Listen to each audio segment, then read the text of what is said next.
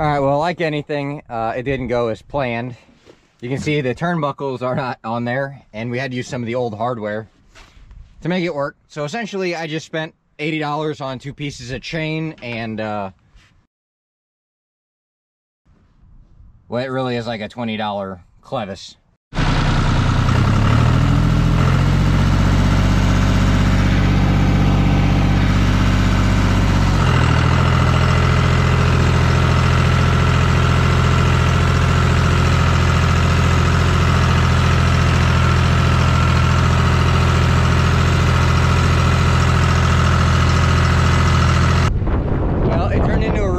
Day, so I quit recording, but also I've been trying to fix this well, half the day.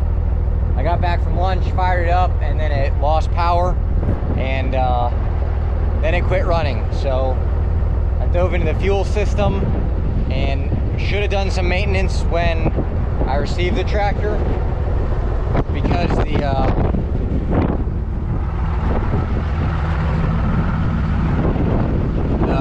fuel water separator was disgusting. There was like, I don't think it was algae, it was just crud in it. So we're gonna get a new filter and a new water separator. And then we're gonna get some new fuel hose, fuel line, the soft stuff, and then throw that on there tomorrow because it's pretty cracked up. So, but now we gotta fill up this tire with air, because it's got a leak. And I've got new tires for this thing, but I'm not putting them on until I absolutely have to. I don't want to put new tires on it and then tear it up out here with all these sticks everywhere.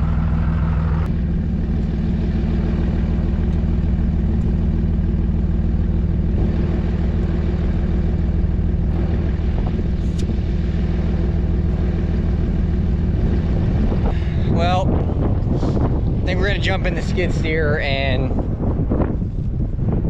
do what we can for the rest of today. The box blade is definitely nice and kind of smooth with that suspension seat on that John Deere, but that's not going to work the rest of today. So instead of wasting the rest of today, since I've already wasted half of it, I'm going to jump in the other tractor and do what I can do.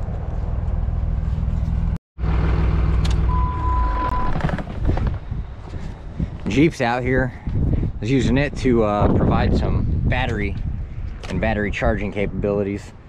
We were cranking on this for a while, trying to get the fuel system to prime, and I just couldn't get it to prime. And it's probably because that water separator is just so clogged up. Every time I turned it over, the nastiest stuff poured out of it. I ended up flushing that housing. The housing's up in there, but I ended up flushing it with the auxiliary pump on the Dodge left over lunch. And so much nasty crud came out of there.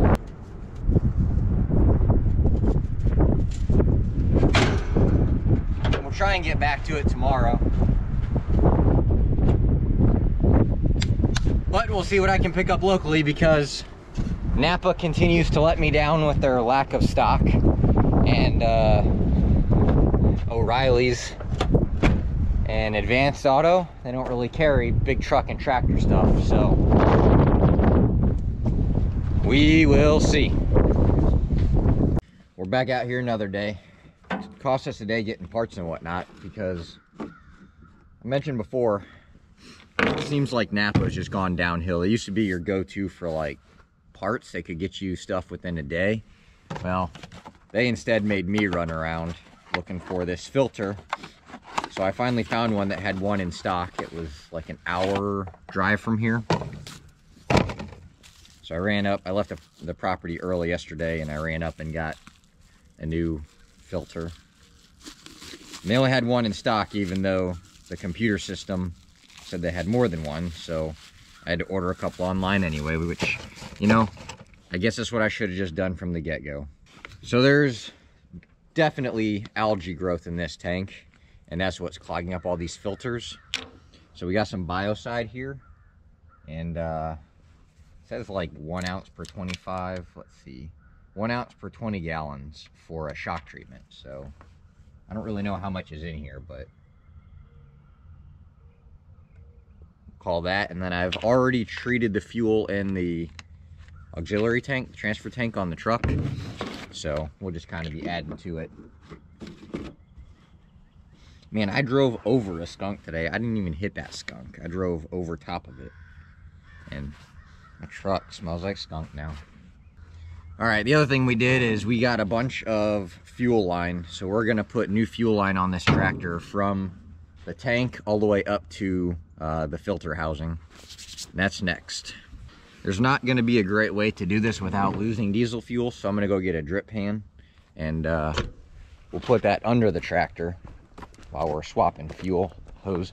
What we'll do is we'll start the fuel hose up at the housing and run it back, so all we're doing at the tank is unplugging the old hose and plugging the new hose in. So we should lose, well, really almost none, but some. Plan is take this piece of paracord and this really dull razor blade,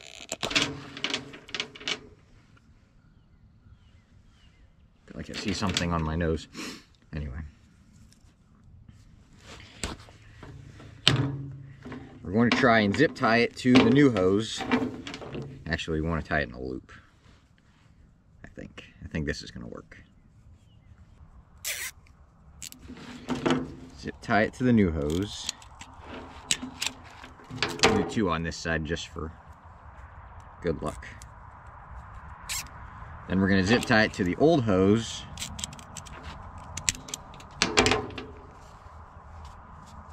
And hopefully pull it through the rear part of the engine, in between the engine and the tractor frame.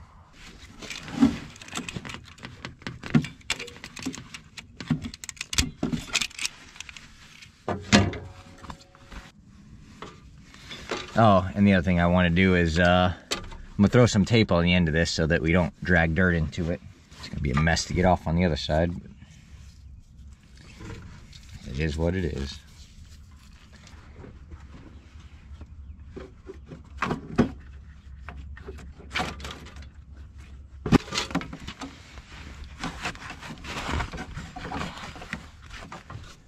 Oh, but there's the paracord right there.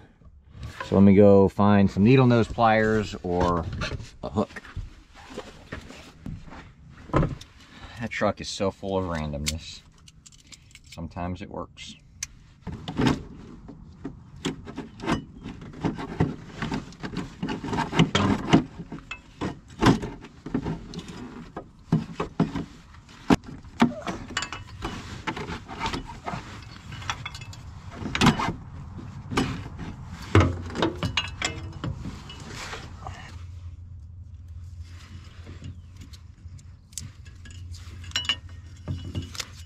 Then you want to position these clamps so you can actually get access to them, especially in this case because this thing is going to be buried up tight behind this plastic cover.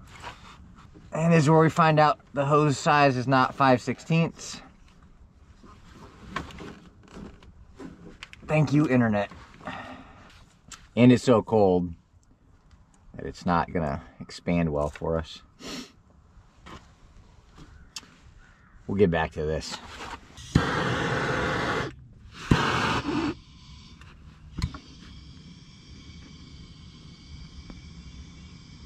Ideal? No. Does it work? Yes. We got the other side on. We're going to get the right hose and redo this. So, yes, I'm wasting my time. But to run and get a new hose is going to cost me about an hour and a half today that I don't have. So, this is the last side we have to get on, and then we can get this thing primed up and start dragging some dirt. Ideally, you just want the heat off the flame. You don't really want the flame touching the hose, but ideally went out the window a while ago, I think. So, just keep that end as clean as you can. Don't mind all the wet spot on the ground here. This is going to be messy for sure. There's no way around it. Especially with the wrong size hose. Because this isn't going to go quick. It's going to run down my arm.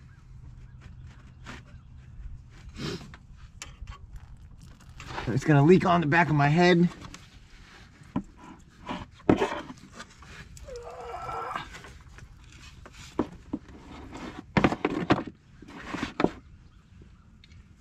We'll just have to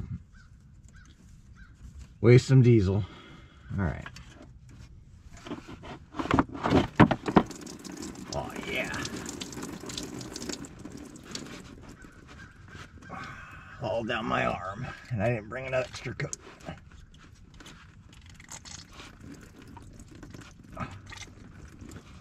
All right.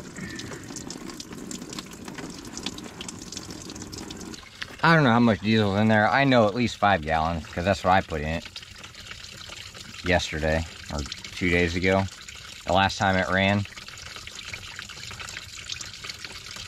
So we're just gonna let all this diesel fuel drain out.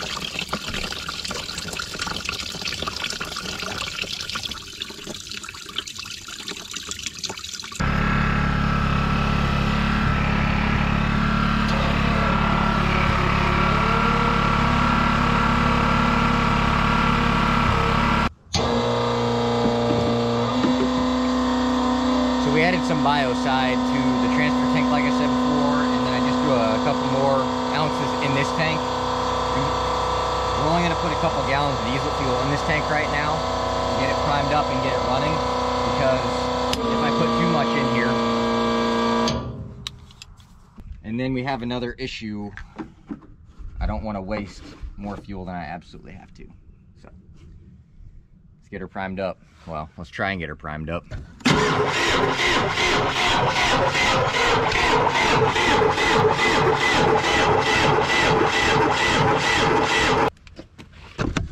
When you're buying jumper cables, don't even waste your time on the little tiny cheap ones.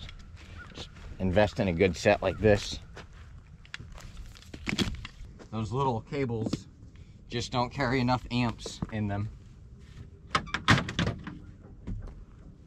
to be useful.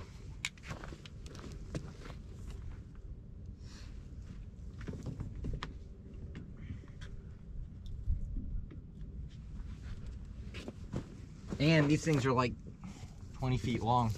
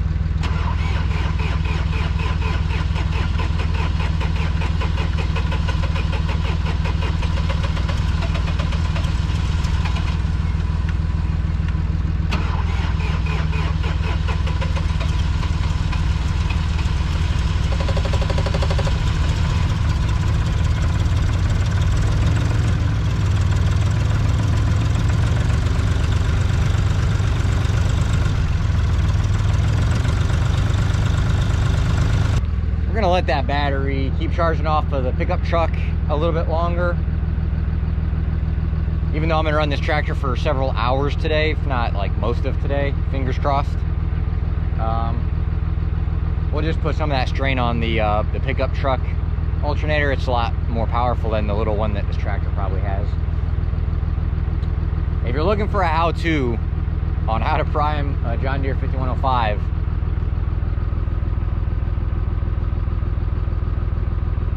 this wasn't it. I will show you what I did.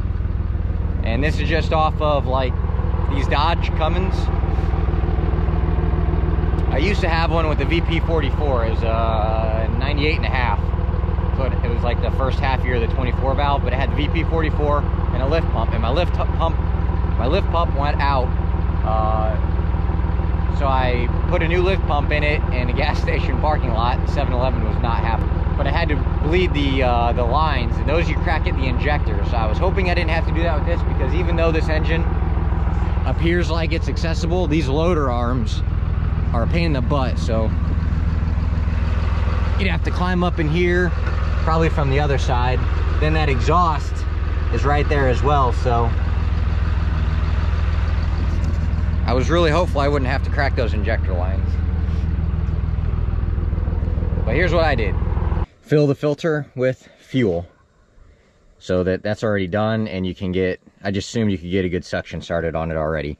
So filled this with fuel, popped it on here. I ended up having to pop this off and open this up. And what I initially did was unscrewed all the way, put my thumb over it just so it's quicker to pull my thumb on and off than to screw this in and out. So then I just started pumping this. So pump it down with your thumb off and then put your thumb on it so that you're suctioning from the feed line. And then once I started getting enough fuel, like starting to flow out of here, then I just started pumping it really fast, and then I started seeing it come out of the line that goes to the injection pump. So when I got that, I put the screw back in, or the plug, pumped it really fast. Yep, good flow out of there. Pop that back on.